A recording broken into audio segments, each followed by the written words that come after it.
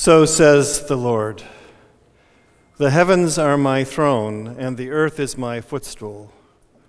Which is the house that you will build for me, and which is the place of my rest? And all these my hand made, and all these have become, says the Lord. But to this one will I look, to one poor and of crushed spirit, who hastens to do my bidding. Welcome to worship at College Mennonite Church. Wherever, whenever, and however you are a part of this blessed worshiping community, welcome. I invite you to join me in the call to worship. It is in the bulletins, and it will also appear on the screen. Do not remember the former things or consider the things of old. I am about to do a new thing. Now it springs forth. Do you not perceive it? I will make a way in the wilderness and rivers in the desert. The wild animals will honor me, and the jackals and the ostriches. For I give water in the wilderness, rivers in the desert, to give drink to my chosen people, the people whom I formed for myself, so that they might declare my praise. Please stand, and we will join our voices in worship by singing Voices Together 76, Holy, Holy, Holy.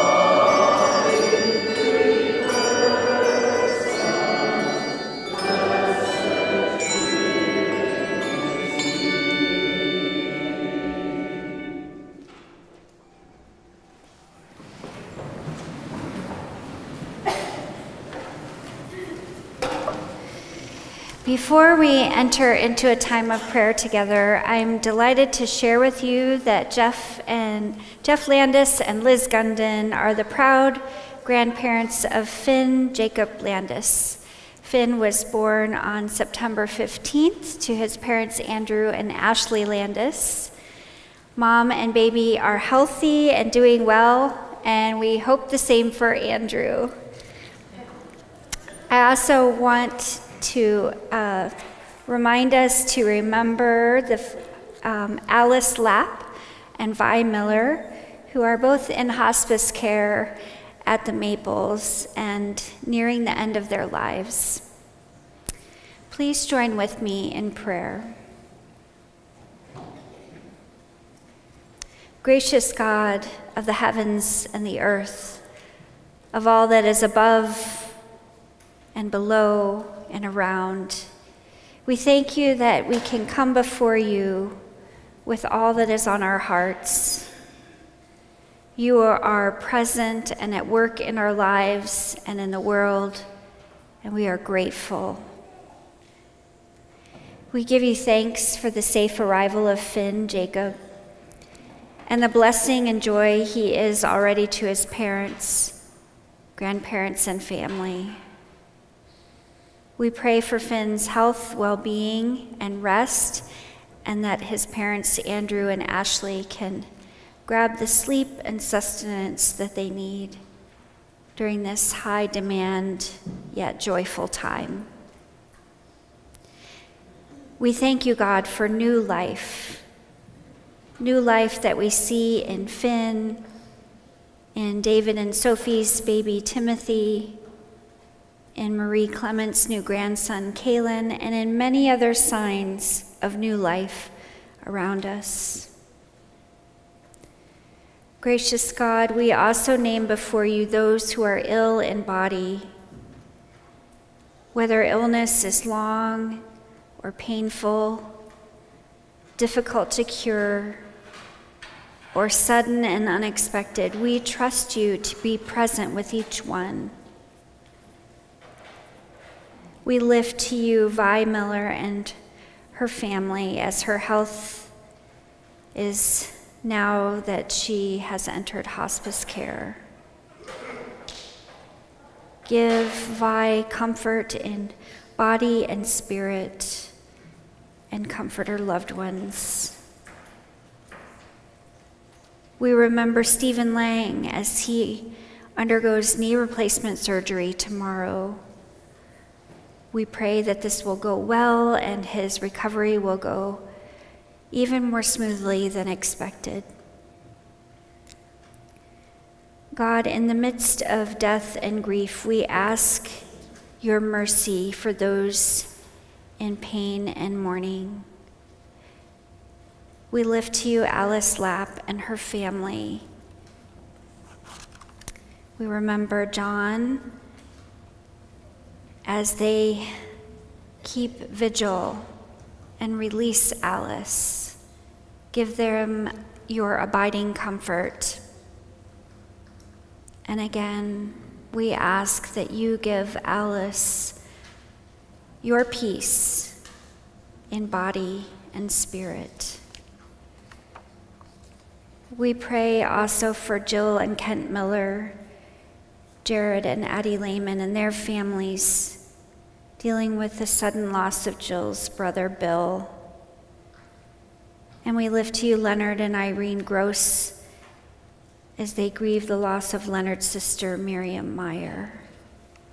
In all these situations, bring your abiding comfort. Gracious God, we pray for refugees and asylum seekers. We pray for protection and provision in their journeys. We pray that as we welcome people into our lives and our church family, that we embrace our neighbors with the same tenderness and hospitality that we ourselves require. Help us to fulfill your love in this way.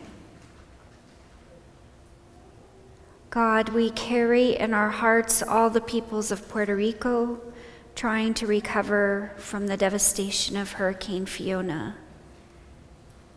We remember the peoples of Jackson, Mississippi, in need of clean, safe, and reliable drinking water.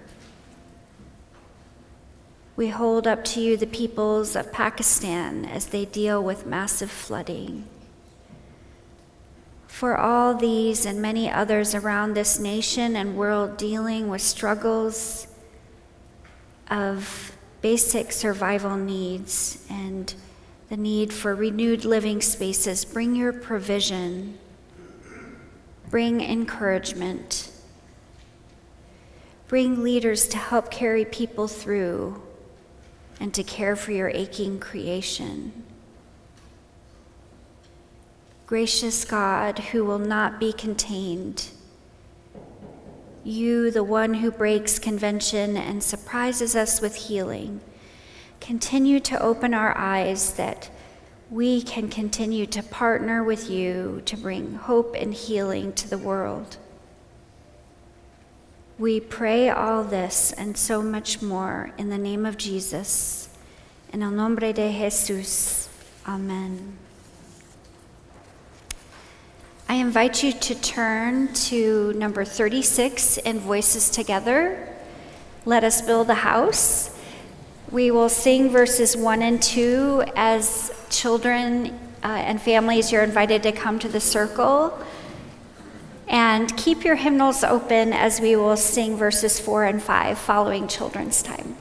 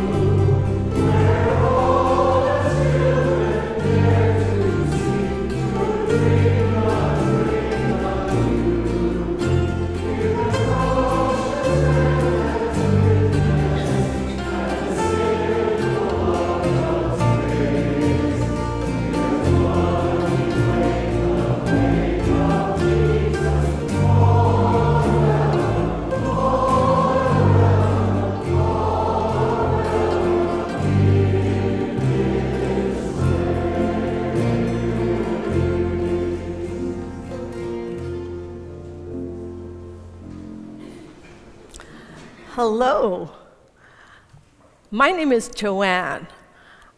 It's been a really long time since I did children's time, so some of you don't know who I am. Some of you have joined the church since the last time I did children's time. Some of you have been born since the last time I did children's time.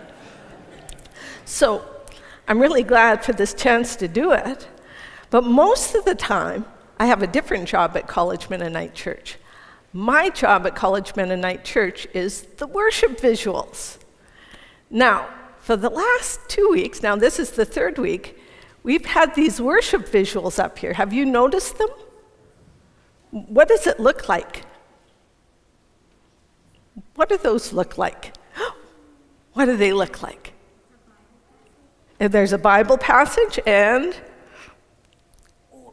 old pots, cracked pots. I think a few people might think that about me.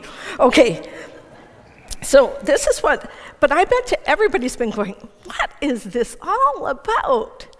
Well, it's about our worship theme for this week. It's about the worship visuals are about what God was thinking about what the rulers were doing. Now, this is the third Sunday of a new worship series, but this is the first Sunday in which the theme is going to come into focus. And the theme for this worship series is the fall of the kingdom. When I say fall, everybody's a little squirrely. We're going to do this. Okay, pay attention. When I say fall, what do you think of? Do you think of the season? Who thinks of the season fall, autumn? Who thinks about falling down? Okay, so I think the worship leaders are having a little fun with us because they want us to think about both of those things. It's fall, and we're going to talk about the fall of the kingdom. Okay, so today's sermon is about building a house for God, a place for God to meet with his people. Now, I wonder, what kind of house would God want? What kind of home do you think God wants? What do you think, Zeph? A giant pop-up house. A giant pop-up house. Well, I wonder who's anticipating something. Do you think God would want a mansion, big house? Do you think God would want a palace? Something really majestic, like Buckingham Palace? No. What do you think God would want? I can't hear, can you? An invisible house. Whoa, that's because he's an invisible God. We have to make God visible, don't we? Okay, so we're going to talk, God, where am I here? Okay, so God decides that he will let the people have a king when they ask for one. Up till then, God has been their king, and now he's going to let them have, then he decides he'll let them have a human king as his representative on earth. And the kings want to build him a house.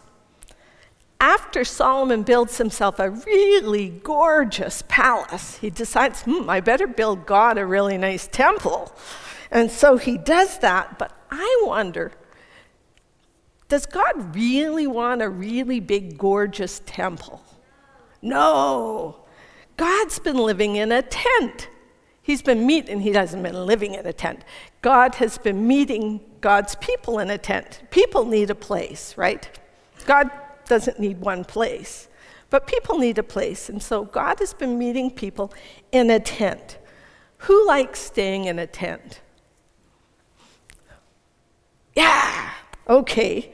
So we're going to put up a tent. Now, before we do this, who knows what a jack-in-the-box is? When you wind it, you have a box, and out pops a jack-in-the-box. Right? So you have to be ready for a big surprise.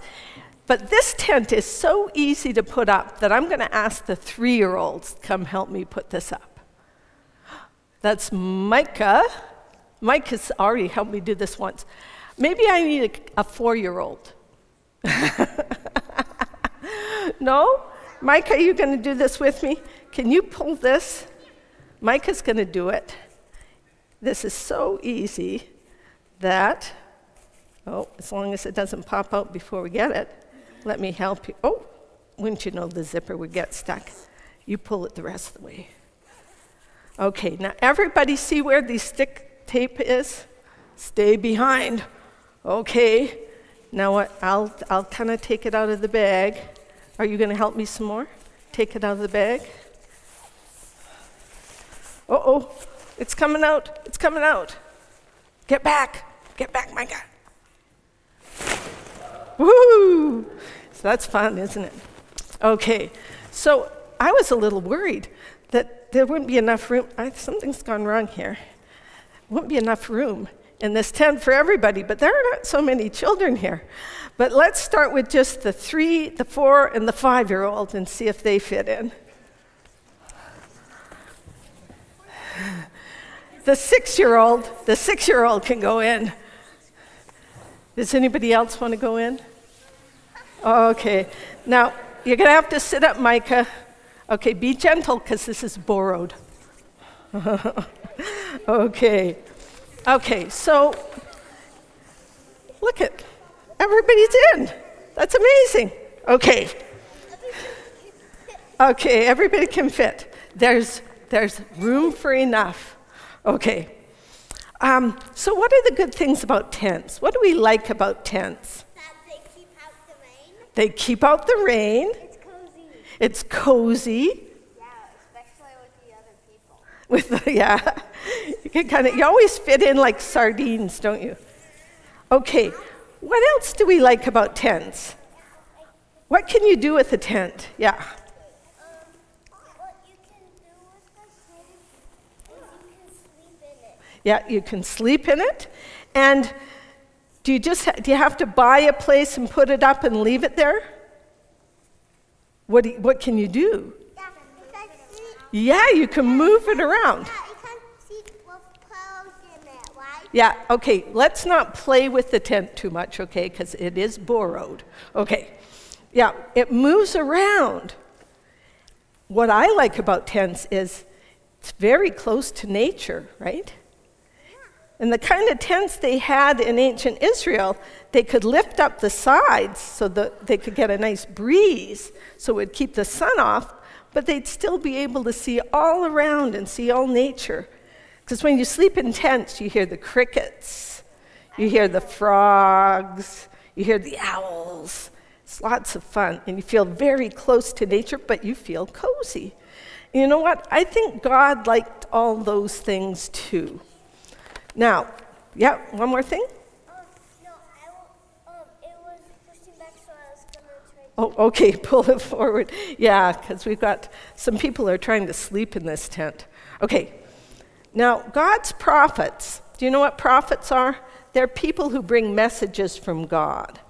God's prophets wondered if the kings were actually trying to box God in, like shove him down into the jack-in-the-box and box him in, keep him contained.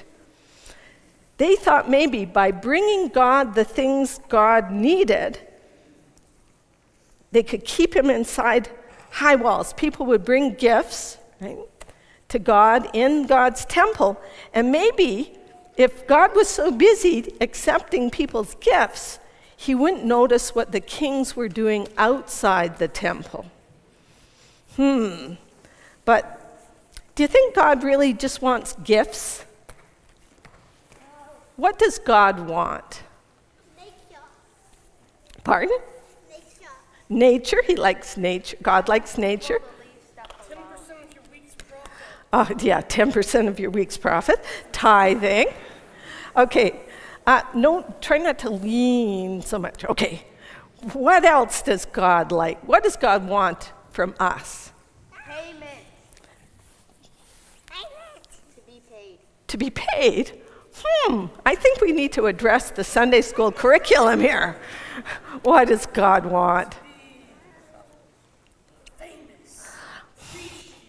God wants all of that, but what does he want us to do? To worship him. Worship him and? He wants to share. He wants us to share. He wants us to be good, right? He wants a hug. He wants us to make room for everybody in the tent, right? So it's a good thing today we have a small group so everybody could fit in the tent, right? Okay. But I think you guys all know what God really wants. So on with, Micah, one more thing? All the people can go in a tent, or some people can go in a tent. Yes, all the people can go in, or some of the people can go in. So I think we're going to get out of the tent now. Yeah, and then we're going to try and put it back into the bag. Okay. Okay, away we go. Out we go. Max just wants to stay in God's house forever. I think there's a psalm about that. Okay, out we go, Max. I think, Max, out we go. We're going to put it together outside. Okay, we're going to do it outside, okay?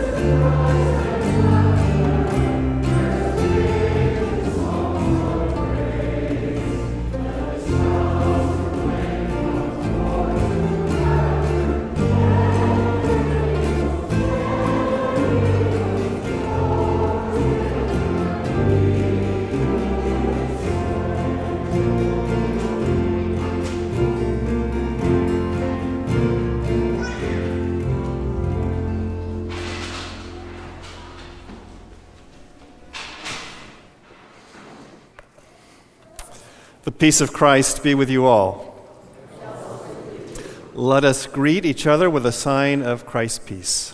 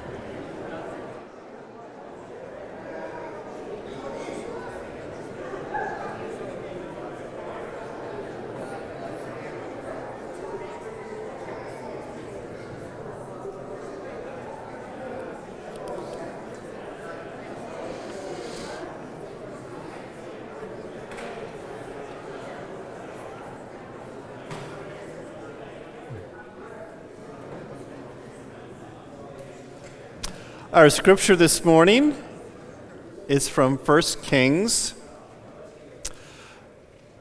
with selections from chapter 6 and 8. In the 480th year after the Israelites came out of the land of Egypt, in the 4th year of Solomon's reign over Israel, in the month of Ziv, which is the 2nd month, he began to build the house of the Lord. The house that King Solomon built for the Lord was 60 cubits long, 20 cubits wide, and 30 cubits high. The house was built with stone finished at the quarry, so that neither hammer nor axe nor any tool of iron was heard in the temple while it was being built. Now the word of the Lord came to Solomon. Concerning this house that you are building, if you will walk in my statutes, obey my ordinances, and keep all my commandments by walking in them, then I will establish my promise with you, which I made to your father David. I will dwell among the children of Israel and will not forsake my people Israel. So Solomon built the house and finished it. Then Solomon assembled the elders of Israel and all the heads of the tribes, the leaders of the ancestral houses of the Israelites, before King Solomon in Jerusalem, to bring up the ark of the covenant of the Lord out of the city of David, which is Zion. All the people of Israel assembled to King Solomon at the festival in the month of Ethanim, which is the 7th month. And all the elders of Israel came, and the priests carried the ark. Then the priests brought the ark of the covenant of the Lord to its place in the inner sanctuary of the house, in the most holy place, underneath the wings of the cherubim. For the cherubim spread out their wings over the place of the ark, so that the cherubim made a covering above the ark and its poles. And when the priests came out of the holy place, a cloud filled the house of the Lord, so that the priests could not stand to minister because of the cloud, for the glory of the Lord filled the house of the Lord. Then Solomon said, "The Lord has said that he would dwell in thick darkness. I have built you an exalted house, a place for you to dwell in forever." Then Solomon stood before the altar of the Lord in the presence of all the assembly of Israel and spread out his hands to heaven. He said, "O Lord God of Israel, there is no God like you in heaven above or on earth beneath, keeping covenant and steadfast love for your servants who walk before you with all their heart. The covenant that you kept for your servant, my father David, as you declared to him, you promised with your mouth and have this day fulfilled with your hand.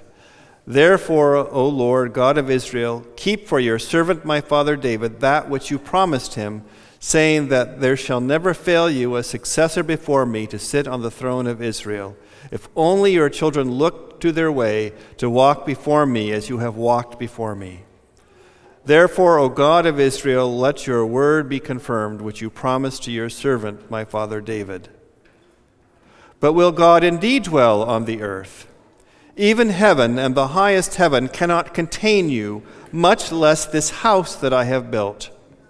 Have regard to your servant's prayer and his plea, O Lord my God, heeding the cry and the prayer that your servant prays to you today, that your eyes may be open night and day towards this house, the place of which you said, my name shall be there, that you may heed the prayer that your servant prays towards this place. Hear the plea of your servant and of your people Israel when they pray towards this place. O hear in heaven your dwelling place, heed and forgive. The word of the Lord.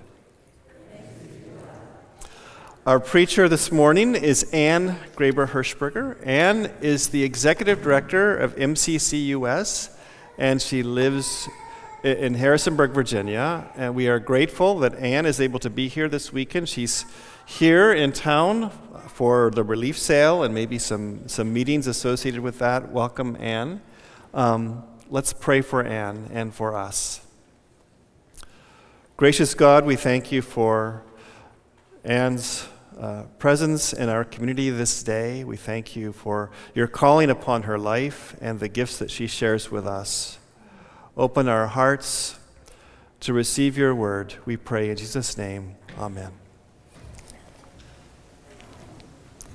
It is so good to be here with you this morning. I have been in this space, but not, I don't think, for a Sunday morning worship.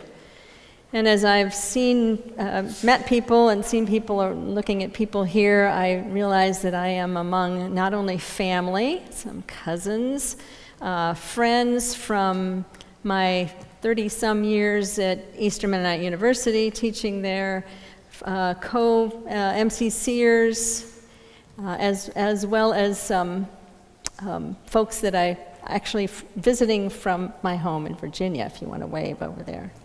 So I feel at home. My husband Jim and I served for 10 years in Central America, the first 3 with Rosedale Mennonite Missions, and then later in El Salvador and Nicaragua with MCC, which deeply shaped my life. Times of violence and war, and that ends up shaping you a great deal. Another note of connection with this congregation is that in May, I was in John and Sandra Lapp's home in Cairo and felt welcomed there and understood even then that this vigil was for his mother, would be occurring sometime. I understand that, and Joanne mentioned this, that you're in this 3rd week of this series. The image of singing God's song in a strange land and the whole exile story is very rich and offers opportunities for reflection, both in the Old Testament stories and discerning the message for our times. I must say that when I first heard what the scripture was for this morning, I was trying to figure out how I'm going to connect that with an MCC. But I have always enjoyed the challenge of taking the lectionary scriptures and saying, what does God have to say to us through these combinations of scriptures? So it feels a bit the same. You know, the basic truth has not changed. God has covenanted with us not only as our creator and our shepherd and our loving parent, but also as our leader. We are called to declare allegiance and witness to the God of love and justice. And we are always in danger of turning away to follow other gods and become like those who are dedicated to those gods. Then there are consequences for those actions, and yet always God is faithful in love and graciously and tenaciously calls us back. We stand in that line of history.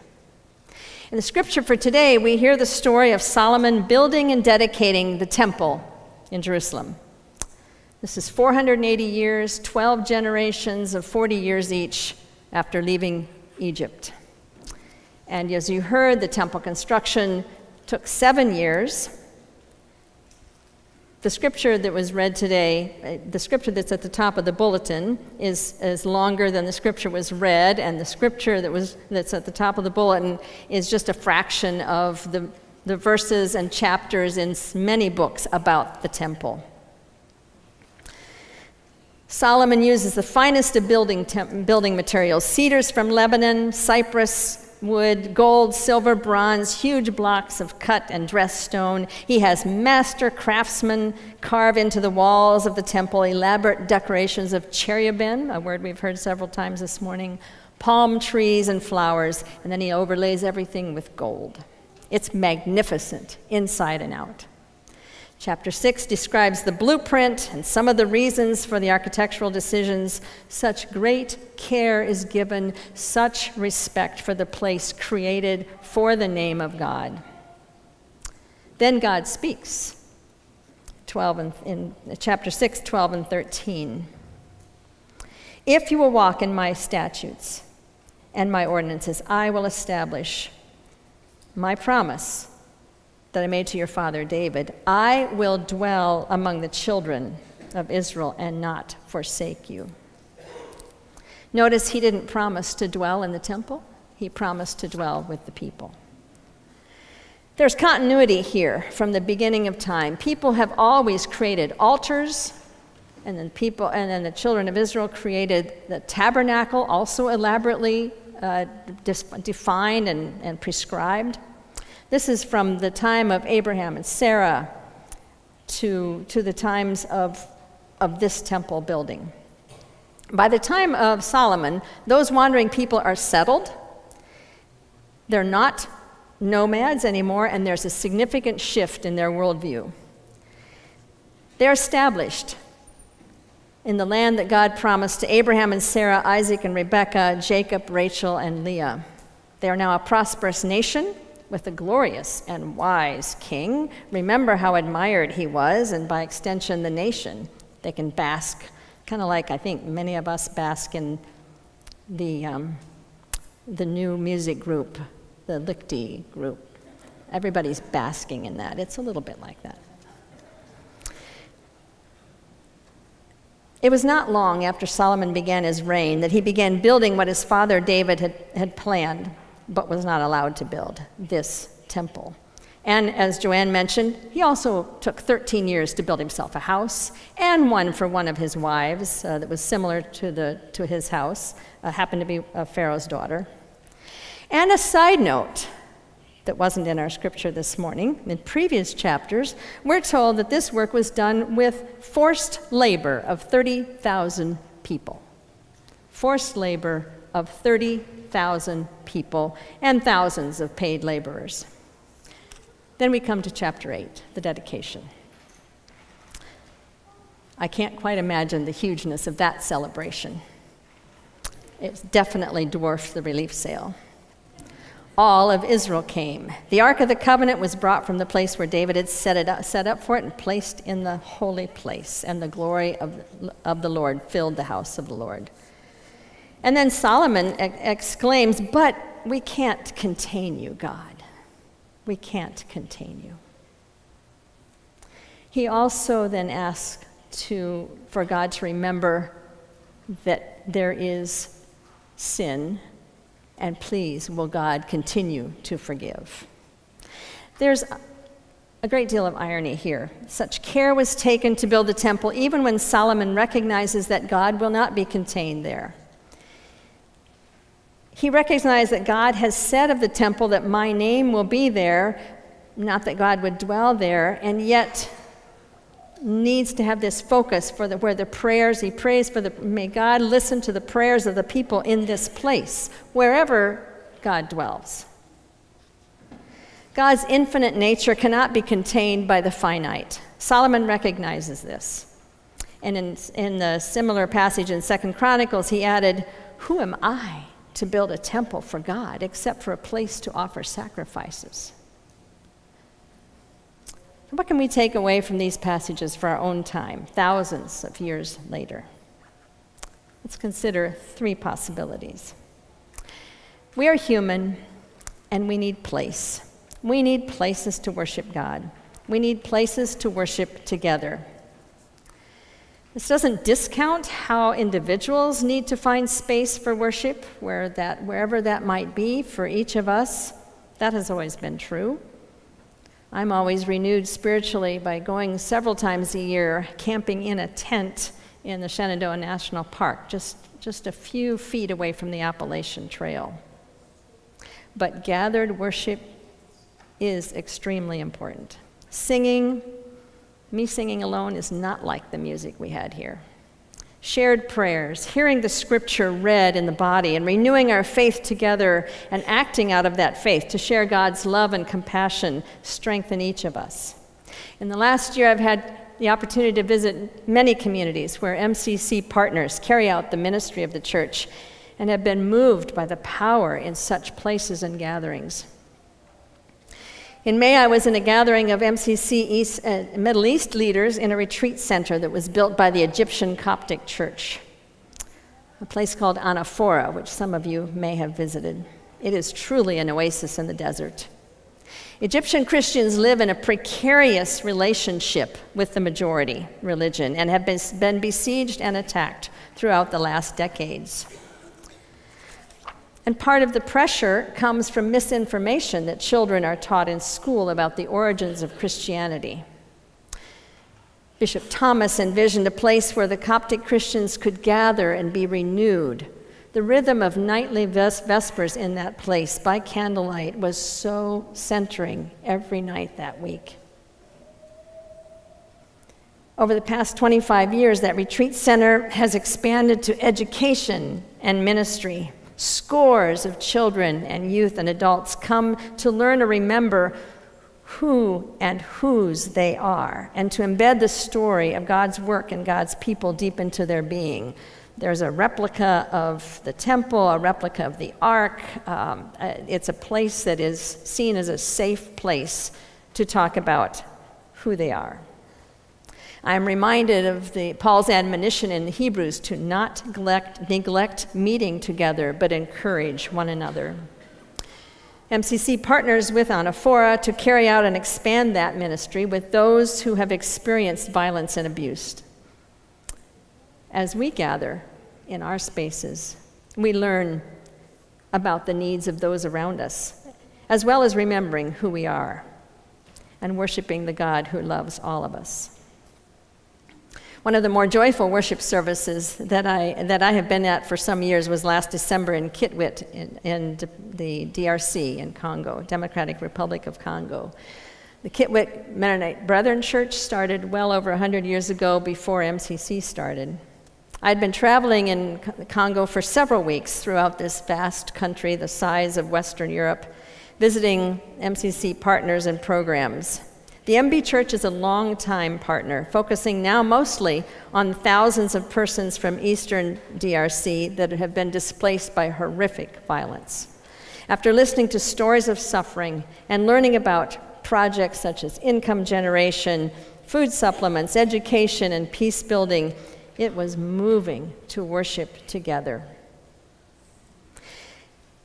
This worship was both long-term residents and displaced persons who have found home, physical and spiritual, through this congregation. There are challenges, to be sure, as I think you've experienced as a congregation, but Sunday is a time to come together to worship God and experience the joy of the Spirit. Second, that we have a temptation to acculturate, always, to forget who we are and who God is.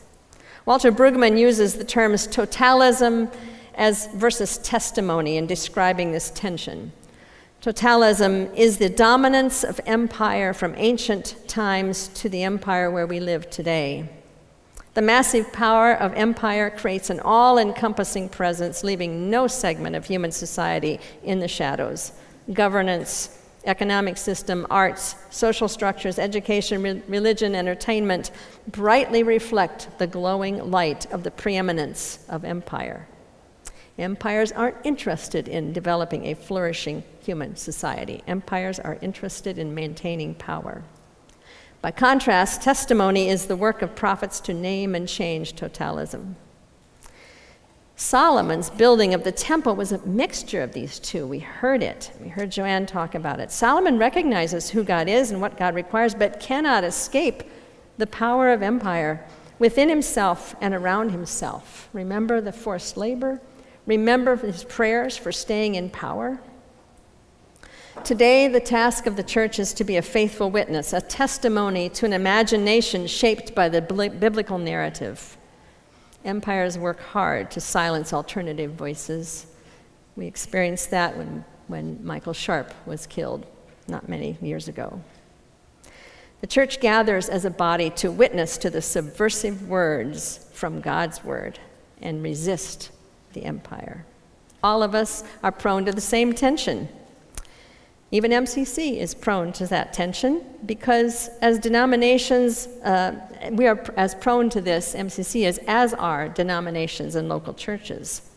Our identity statement reads, a worldwide ministry of Anabaptist churches sharing God's love and compassion for all in the name of Christ and working by responding to basic human needs and working for peace and justice. However, as a relief and development agency working alongside many secular agencies, we always need to remind ourselves of who we are and how we are different. But in the broader church, I see testimony at work in ways that respond. Relief sales, thrift stores, donations, offering time to help others. This model is a testimony, a testimony. Finally, God cannot be contained in a temple or any of our structures, but God is with us. In Luke, some of Jesus' disciples were remarking about how the temple was adorned with beautiful stones and gifts dedicated to God. But Jesus said, what you see here, the time will come when not one stone will be on another. Living after Jesus' once-for-all sacrifice, we are not building a temple. We are the temple of the Holy Spirit, as Paul tells us. Or to put it another way, we are the body of Christ, as Paul tells us as well. God doesn't live in buildings, but lives in us and in this gathered being body. The temple is a sign and means of that communication with God and deserves to be remembered with honor. This text gives us the opportunity to remember our ancestors in faith and to give thanks for the mercy of God that includes us too. The response hymn that we will sing takes us to a place of recognition that the church buildings we have do not contain God, but it is God dwelling in his people. Yet we become a body that lives. We remember and speak again. We give testimony to what we have heard, God's free, redeeming word. Thanks be to God.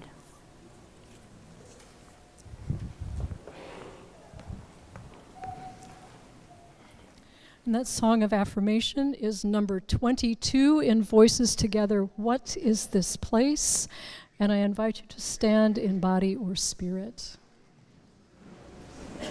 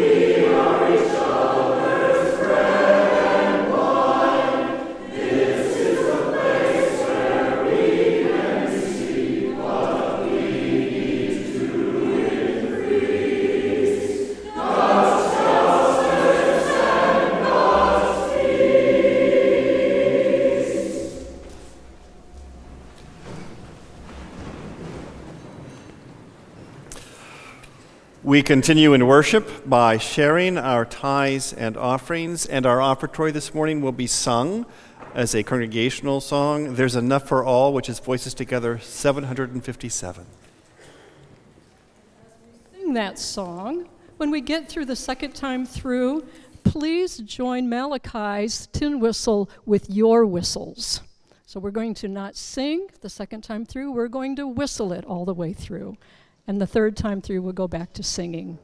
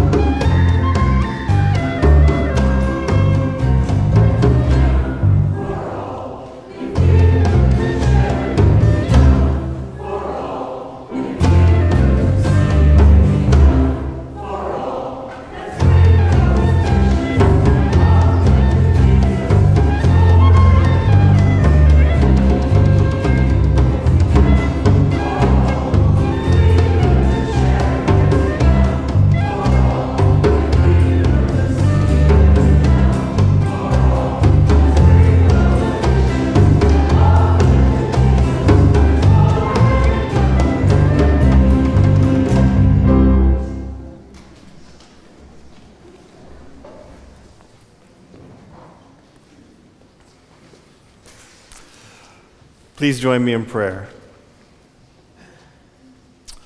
Gracious God, you have created each one of us and given us the breath of life.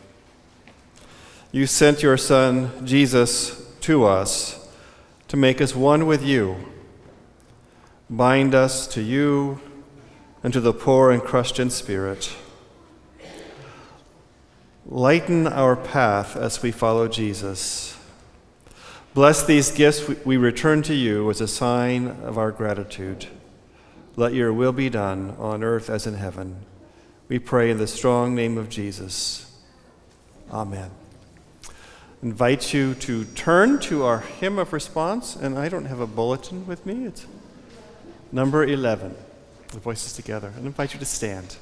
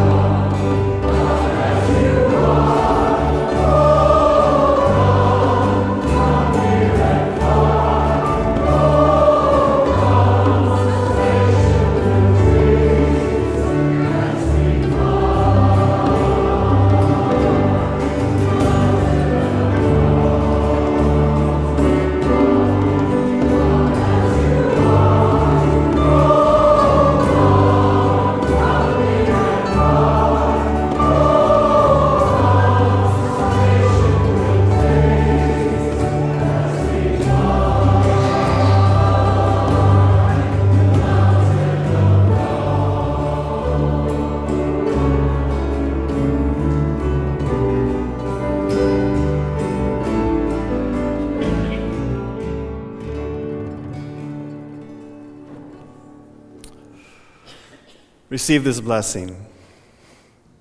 Leave this place with the knowledge of God's abiding presence.